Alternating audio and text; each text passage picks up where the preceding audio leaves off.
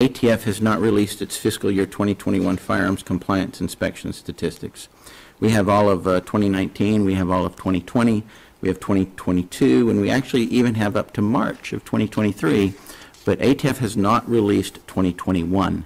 My question is, why has it not been released, and when will it be released? We are committed to transparency. I'm learning about this. If that hasn't happened, that needs to happen. I don't know. I will check. Would you please provide it to this committee? Yes. Absolutely. All right. Thank you. In the first page of your testimony here, you say one of the main priorities of the ATF is processing the timely registration and transfer of firearms under the National Firearms Act. What is your definition of timely? It's not what it is now. We need to get those processing and wait times down lower. I get that.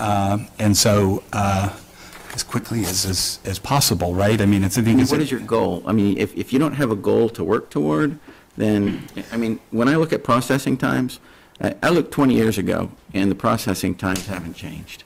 I mean, I'm looking at, forms that literally were approved this month, and it's 7 to 9 months for an NFA form to be approved on a Form 4. I look at a Form 3, and it's 5 days.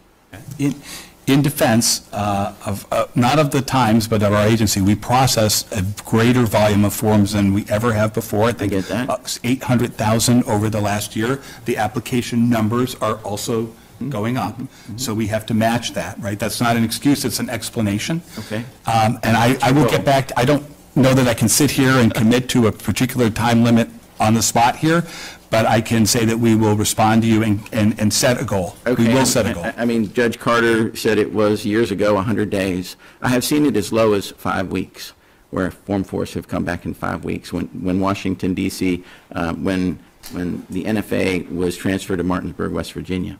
All right, that was great, fantastic move.